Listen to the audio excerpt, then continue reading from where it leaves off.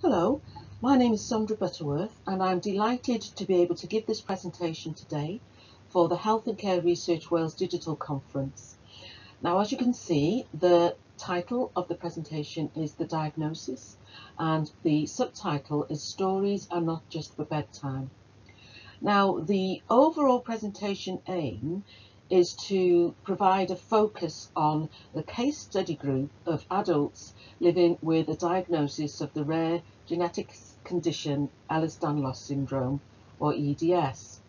Now, the participants involved in this case study were involved in a mixed methods PhD study, and its aim was to explore the relationship between quality of life and social support.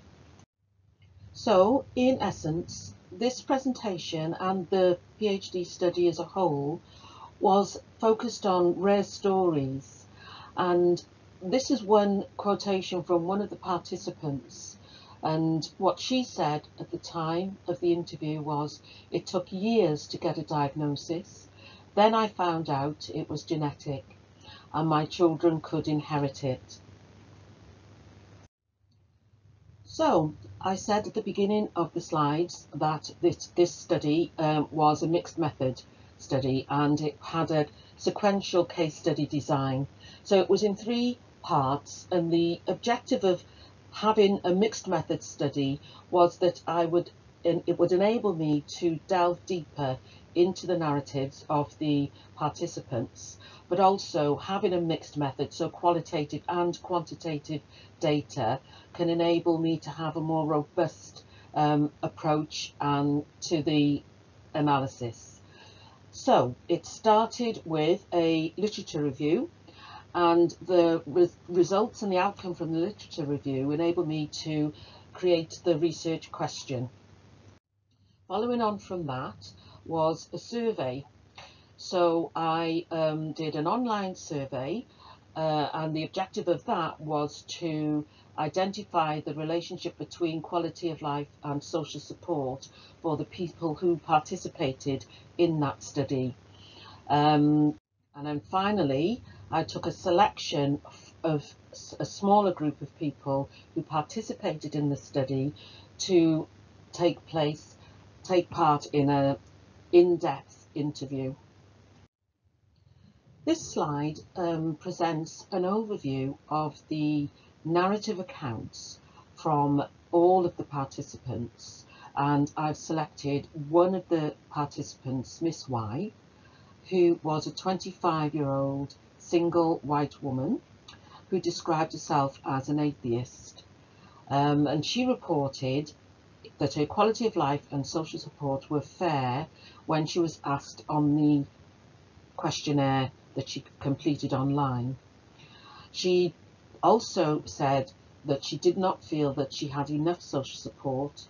She also felt that she was stigmatized because of her condition. Now, in order to get the overview, what I did was I took all the narrative accounts and I coded each of the accounts. And this particular coding identified for Miss Y, stigma was something that she felt was impacting quite significantly on her life, as was attitude of others.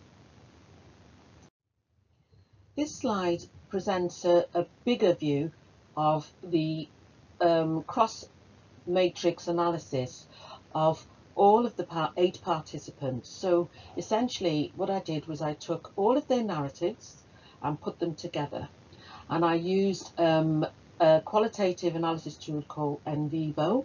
I don't know if any of you are familiar with that, but I find it very useful. And what I did was I took all of the different factors, so the parent factors were psychological, physical and social factors, and coded them. Then to get a deeper analysis, I wanted to then cross-reference any comments that the participants made, and then could be coded as either physical or psychological, etc. And then to see if any of the comments included more than one factor. So here, for example, one of the participants said when she received a diagnosis, it affected me massively. I just went completely off the rails. I just completely shut down. So if you follow the arrow, you can see that the physical factor of having the condition cross-referenced with her mental health state. And obviously there's a lot of data and narrative accounts that provide more detail into how she felt about having the diagnosis. But this gives you an idea of how I analysed and cross-referenced different factors within the accounts. Well, at the end of any piece of research or any study, you need to have implications for practice. And in the conclusion of my PhD study, what I've done is I've looked at real-world evidence to try to put the findings of the research into context. Now, what I have done within the study was I looked at, quality of life, social support and need. And a bit like what I did with the analysis of the narratives, I looked at the three theoretical perspectives underlying quality of life, social support and need, and then found a convergence point. So what I wanted to be able to do was to apply the study into real world practice, and it does fit from my perspective in the social prescribing practice models. And one of the key things within the study, particularly with models of need, and I've looked at Bradshaw's taxonomy of need, where you have two aspects. One is the expressed need, so expressed need of the people who need services or support, and then versus the assessed need, so the assessment of professionals, health or social care professionals. And in an ideal world, the expressed need and the assessed need would marry up and they would be the same or close to that. But in reality, that does not always happen.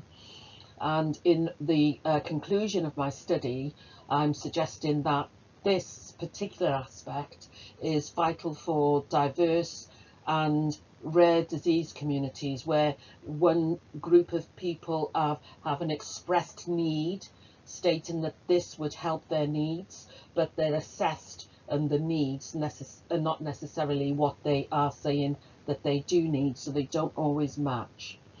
And then looking underneath the model that I've got there, I've used the World Health Organization's quality of life dimensions, and that's the quality of life measure that I feel is most holistic, and it's also culturally appropriate because it's one of the few quality of life measures that does include spiritual dimensions within it. So I've then pulled that as the third section of this is the types of support that is found in the literature, and I've used Saracen and Saracen's model, in which they say that there are different types of support, and I've used the acronym SITE to help me to remember. So companionship support, that's a sense of belonging to a community group or a network. Information support, if somebody has a condition, providing them with the information that they need to make sure that they've understood that. Tangible support is practical finance, practical support in the home, etc. And then emotional support, that's just, you know, the standard thing I think a lot of people are finding, particularly with the current world that we live in, that people are needing a lot of emotional support, which is given by friends, families and so on. This final slide is just a combination of all the information from the other slides put together for your reference. I hope you've enjoyed the presentation.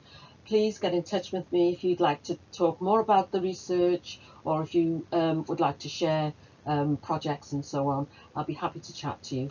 Thank you so much. Bye.